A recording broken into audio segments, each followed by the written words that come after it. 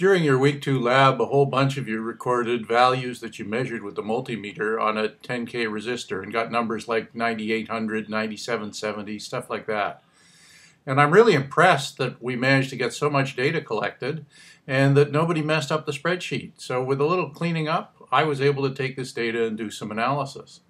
And now I'm going to lead you through the process I used to do that.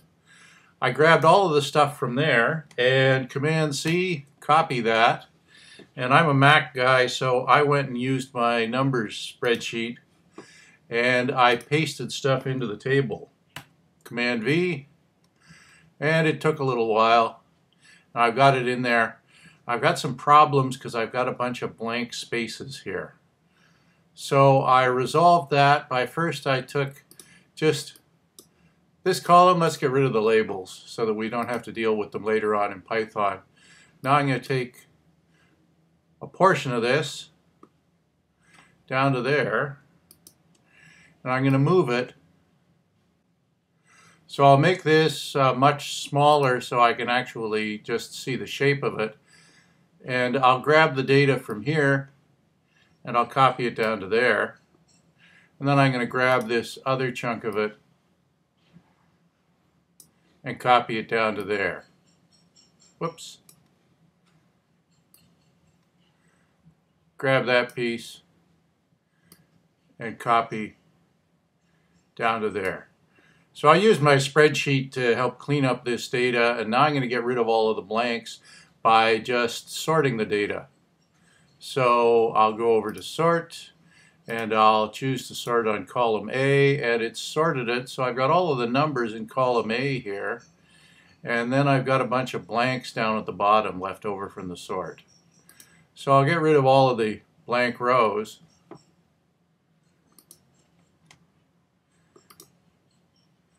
Delete those rows.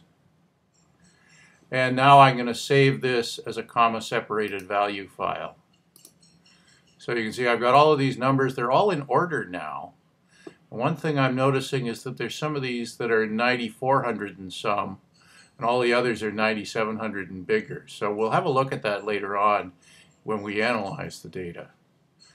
I'll choose File, Export to CSV, and if I follow that through, I'll wind up with a CSV file, which I've already done. So we'll now go and import that into Jupyter Notebooks. So if I'm trying to generate a new notebook, I'll choose New Python 3 Notebook. I get a blank notebook. I want to import a CSV file. So if I went to the resources segment, I've got this stuff about reading a CSV. And I've got this compact version, which I've already got open here. So this was stuff that I did to open a CSV file before. I'm going to copy that, and I'll paste it into my new untitled worksheet. So I've got that. And if I run that, well, I get an error because it didn't find that file. The file I actually want is the one that I saved, and that's Resistors 2017.csv. So if I run that, looks like it worked. So what does A actually look like now that I've read it in? When I saved it out, it still had a bunch of blank columns, so it put all of those there. So I'm only interested in the stuff that's in column 0. So let's get some data as floating point numbers into a matrix called R. So R is going to be, well, it's a NumPy function, and I want to, as a floating point array, take the parts of A, only column 0 that I really want. So I'll take every row, that's the colon, but just comma 0 for taking the 0 column. And that worked, I think. What does R look like? It's a whole lot of numbers. Looks like about 100 and some. What's the shape of R?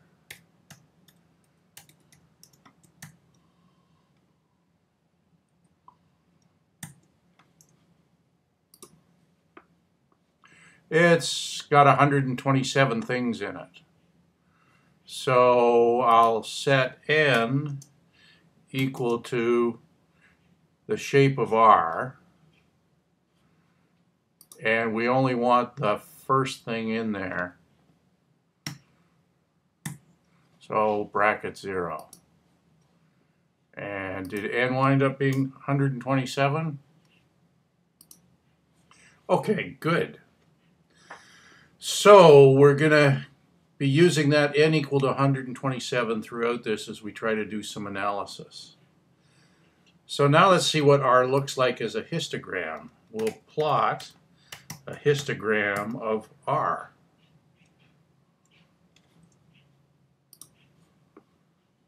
And there are the return values that came back from that. Well, that looks sort of like what we expected. It's bunched in around 9,800 and some here, and there's those low ones. But maybe we want some more bins. So let's try it with 30 bins.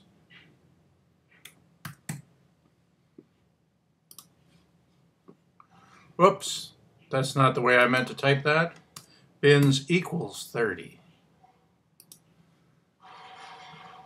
And so now we can see the shape a little bit better. There's the three values that were down around 9,400. There's another one up here at about 10,150.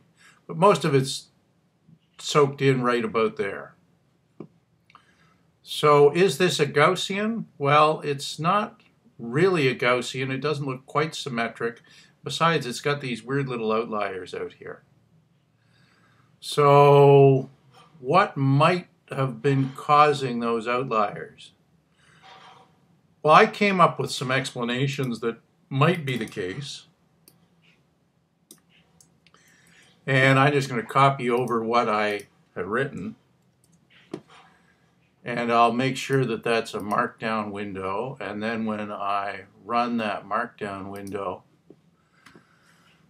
those three, what's going on? Well, if I look at it, they all came from group 209, so I think it's one outlier operation. And in terms of explanations, if they put another resistance in parallel with the resistor they were measuring, and it would have had to be about a 200 kilo ohm resistance in parallel to move it from here down to here, that's a possibility.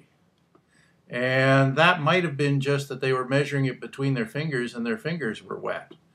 Because I tried to replicate that. I licked my fingers and measured a resistance through my body. I got about 1 mega ohm with them dry, but I was able to get down close to 200 kilo ohms with them moistened. And it was hot and humid when we did this stuff, so there might have been some moisture on their fingers. Alternately, group 209 might have been using a multimeter with a rundown battery. And I know that we replaced the battery in one of the meters on Tuesday or Wednesday. Or they might have got their resistors from a different manufacturing batch that actually had a different mean. This one's centered around 98.5. This one might have been actually a different batch. That's a possibility. And they're almost inside the 5% tolerance range. They're supposed to be 10K. So 9,500 would be 5% below 10K. So that's close. Or there could be some combination of effects there. So I'm not entirely sure I'm ready to throw these out of the data just yet. Let's keep them in, but keep in mind that they may be a little strange. So let's try plotting this as a normalized value as a PDF rather than as a count of frequencies, how many resistors fit in a particular bin. And I do that by setting the normalization to 1. And you see we get exactly the same shape, but now it's got a different scale over here. That's probability density. So let's try plotting a histogram with a Gaussian distribution, an equivalent Gaussian distribution. So I'll go back up here and I've plotted that histogram. Let's figure out what's going on with the equivalent Gaussian distribution. I'd like to go over this whole range, so I'll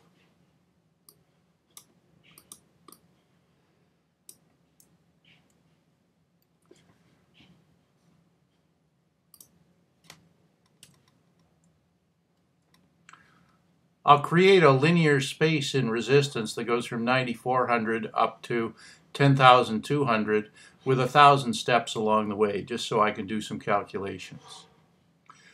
Then I'll create a Gaussian probability density function over that space, and I'm going to use that norm.pdf function that we've used before, and I'm going to go over the space R, and I'm going to use a PDF that's got a mean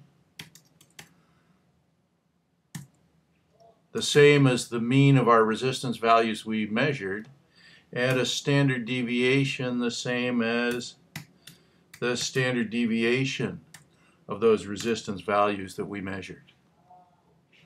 So if I run that, that all ought to work, right? Oh, it doesn't know that norm PDF function. Well, here from our resources file, we had some stuff where we were looking at these Gaussian random functions, and we had imported this SciPy stats library, or at least part of it, the norm function. So I'm going to copy that and paste it in over here so that we've got that library loaded.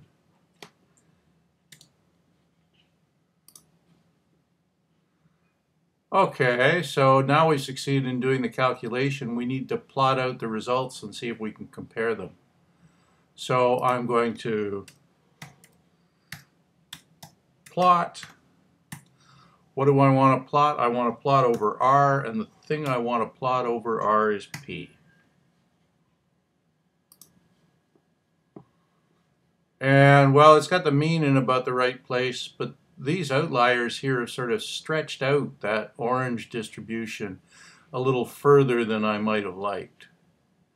So let's try creating another one here. Let's create P1 and make it equal to norm.pdf of over R of a mean. Well, it's got to be a smaller mean. Looks like the mean, or rather it's got to be a mean's probably about the same. Let's call it 9,800. And a standard deviation, let's pick 50. And then I'll plot that one as well. Plot over R the values of P1. So I've got a green distribution here. It's narrower. So I've probably got my standard deviation close to right, but my mean is wrong. So maybe 9850. So I'm just eyeballing this now to get something semi-comparable. 9850. Oh, 9860 maybe. And a standard deviation of 50. That looks like a relatively good representation for the stuff in the middle here.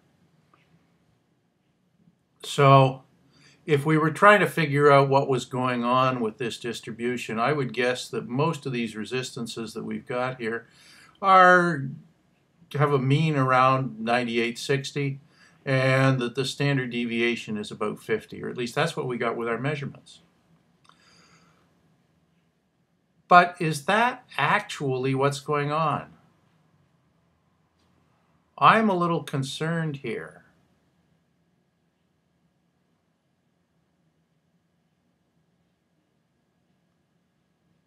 If we wanted to make a statement about these resistors, we'd need to actually understand our measurement process. I'm fairly confident right now that I can say that these 10K resistors, they're all in spec. They're all within 5% of 10,000 ohms. But if I wanted to say more about them, I think I maybe need to simulate the process a little bit, because we already talked here about some of the things that might go wrong. So let's try a simulation. Let's assume that our actual resistor values are pretty close to 10K. So we'll create a set of actual resistances. Just in simulation, we're going to want 127 of them, just as if we measured them. And let's assume that they're 10,000, so they're all 10 kiloohms, plus some random variation. So we'll take a random number, and this is going to be a random number that's normally distributed, and we'll take n of them. Remember, n is going to be 127, and we'll multiply them times 10.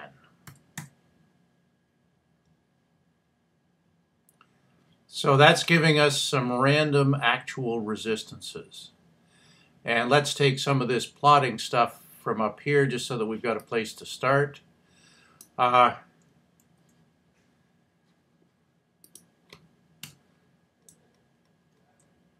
And we'll also plot a histogram for our actual resistances.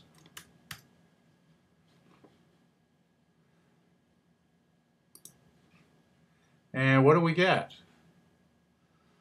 Well, there's our random 127 resistances, all pretty tightly grouped around 10,000, and they're in a really different space than what we actually measured. But hang on, we measured with a multimeter that has some limited accuracy. So our uncertainty in our multimeter, the uncertainty in each resistance measurement is 2%. No, not 2%. I checked the spec sheet, 0.2%, 0.002% of full scale, or of the measurement that we're making. So let's multiply 10,000 by 0.2%. That's our uncertainty.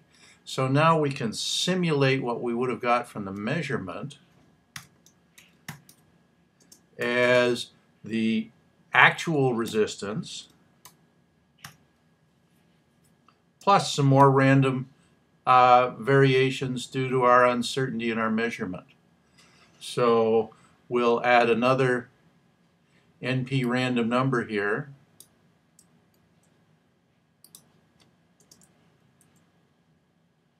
(127 random numbers), and we're going to scale that by the uncertainty in the resistance, and the uncertainty in the resistance would be 2 standard deviations, so we'll divide that by 2. And now I'll plot out, instead of our actual, I'll plot out our sim, or maybe in addition, I'll plot out our sim. So let's run that now. So I've got now this green distribution, which is a little wider than the orange distribution that I had. It's hard to see those. Let's make them partially transparent so we can see through them. So I'm going to make that alpha value equal to 0.5 so we can see halfway through it. And likewise, alpha equal to 0.5 here. So now we can sort of see the orange stuff through the green stuff and vice versa. So still pretty tightly grouped around 10,000. Still noticeably different from this one. And you'll learn some statistical tests to actually prove this later. But just looking at it, we can see that those are 2 different populations. But let's consider the possibility that in addition to this, we had some parallel values happening. Everybody had fingers that were a little bit wet. So now we'll introduce the idea that the resistance of the finger on each measurement also existed, and it was somewhere around, well, let's say 800,000. So almost 1 megohm, but it varied randomly around that. And it was normally distributed again. And we need 127 of those values. And let's assume the standard deviation was, say, around 200,000. Well, the resistance of the fingers would go in parallel with the resistance actual to change the value. So the resistance of the simulated value with the finger involved, whoops, so let's call that R sim with a finger getting in the way. It'll be 1 over R sim plus 1 over R finger. That'll be the resistance that we get overall. So let's calculate that and plot it out as well. So now we'll plot out the resistance simulated with a finger and see what we get. Calculates through, and sure enough, the original values were all pretty closely grouped around 10,000, but if we had some fingers getting in there and providing a little resistance in parallel, we've got this distribution going on, the pink versus the blue. I'm pretty confident that these two are different from the blue one. I don't know that that one is different from the blue one. So at this point, having thought about how I made these measurements, or how you made these measurements, I'm not entirely sure that we can say anything more about our resistors other than they're 10K resistors and they're within the 5% specification.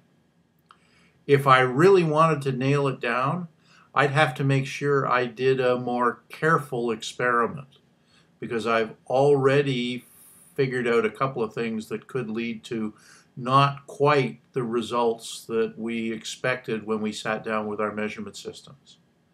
So every time you introduce a factor in your measurement, it's going to alter your uncertainty and alter your measurement, and it may do it in a biased way, like putting that resistance of the body in parallel.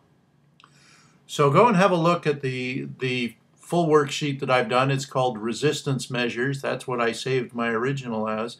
And you can play around with these values.